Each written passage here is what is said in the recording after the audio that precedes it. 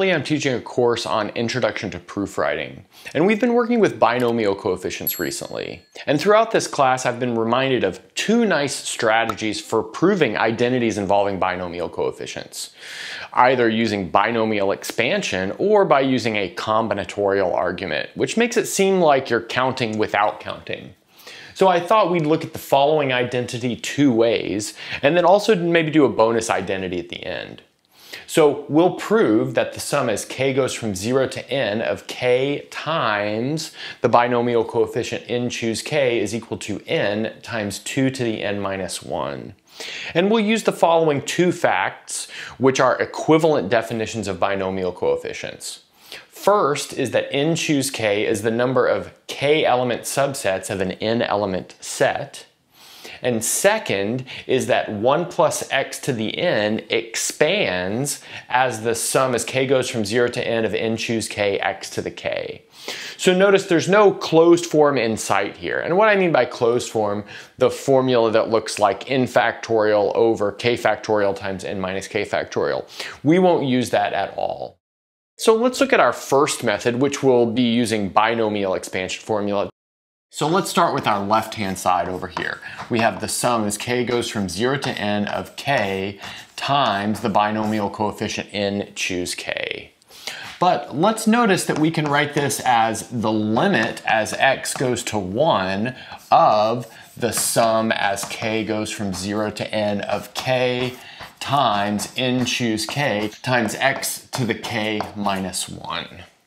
Now notice that this is just a polynomial here, so taking a limit is really just evaluation, but I think the cleanest way to write it down is by adding this limit in here.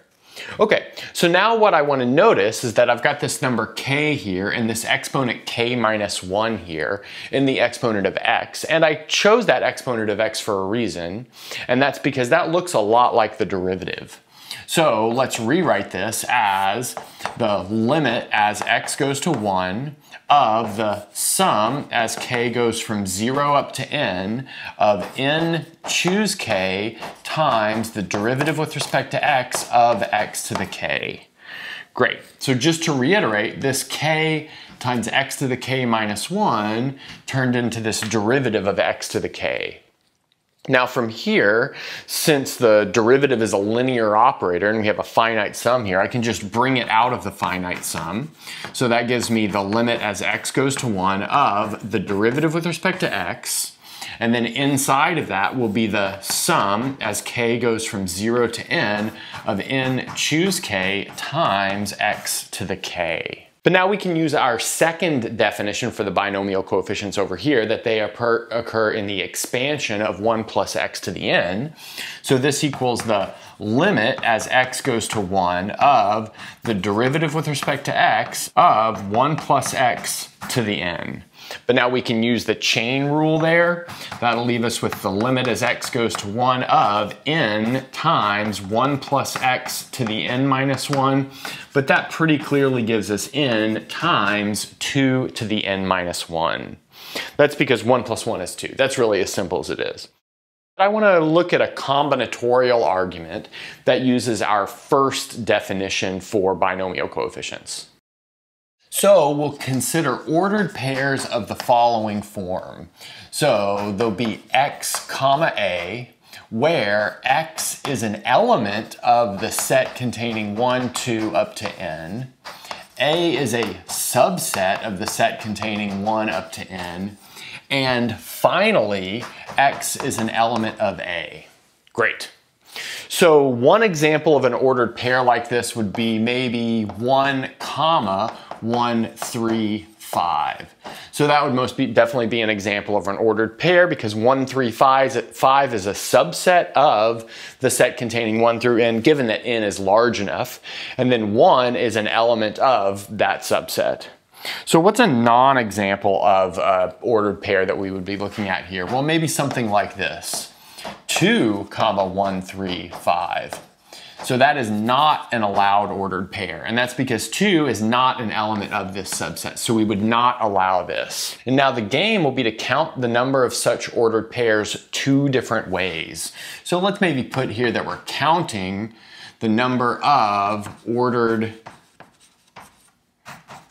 pairs, I'll just say x comma a, and they follow those rules which we have above.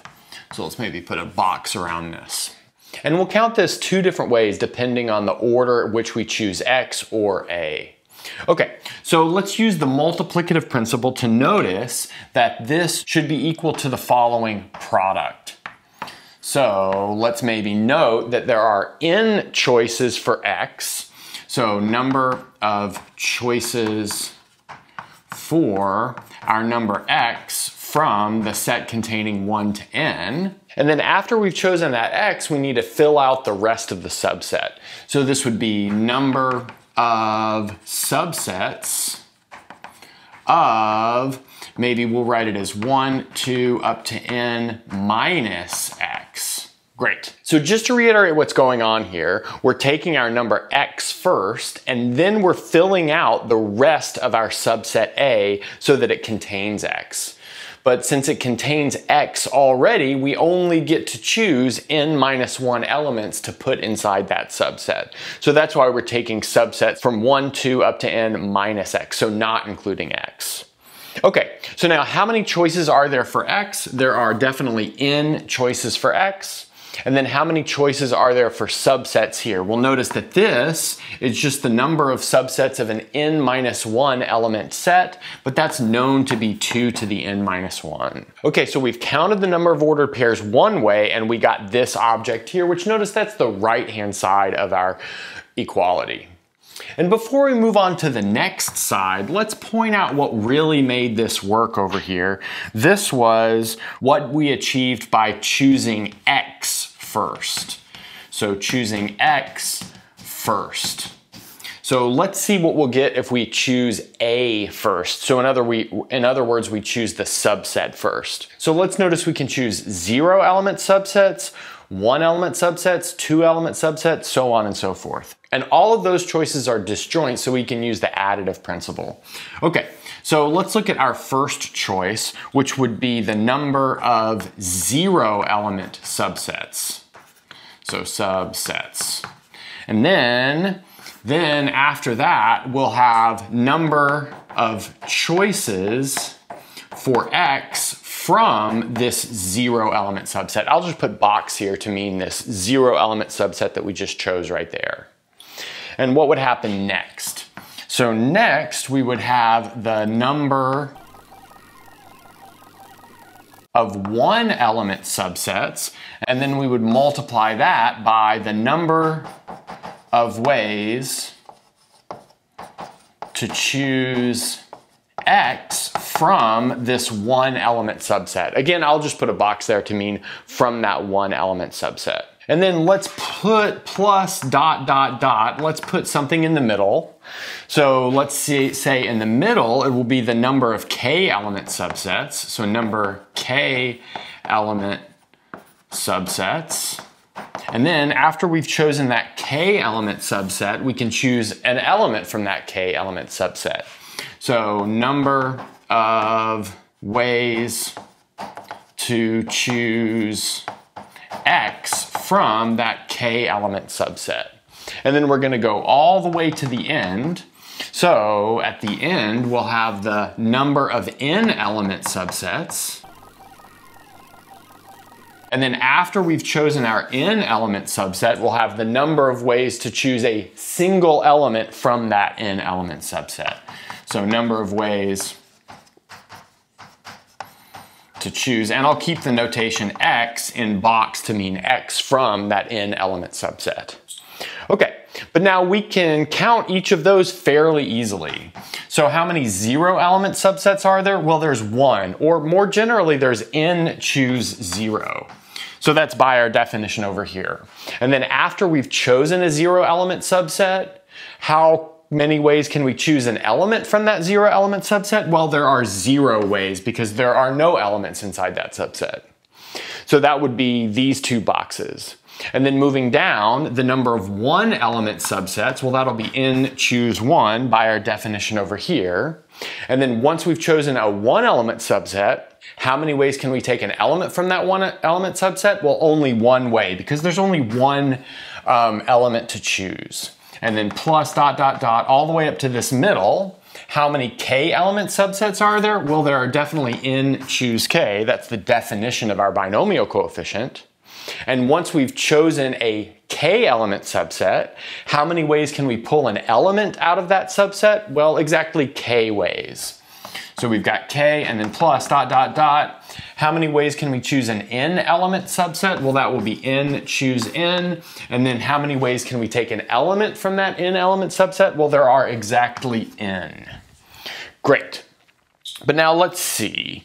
This, just to reiterate kind of what we did over here, is what happens if we choose A first. So let's point that out. So choose A first. So depending on if you choose X first or if you choose A first, you should get the same number, but you get different versions of the same number. But if we were to write that out in summation notation, we would grab right back onto our identity over here. Okay, so now I'm gonna leave you with a similar identity, maybe for a little bit of a homework exercise. Okay, so here's a really similar problem for you to try yourself. So if you're really psyched, you could try to prove this 2 different ways, just like we did in the video.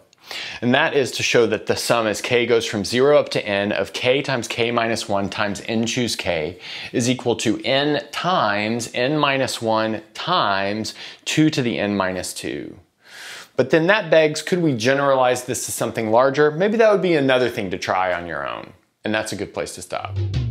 Thanks for watching and sticking around until the end of the video. And since you're here, don't forget to gently press that like button, subscribe, ring the bell, and select all notifications to never miss a video. If you want to get your name in the credits like you see here, access the live seminar series, review videos before release, and more, go to patreon.com/michaelpennmath and become a Patreon member today. If you want full ad-free course content, subscribe to my second channel, Math Major. I've got courses on linear algebra, complex analysis, and proofwriting, among several others. And that's everything. Bye.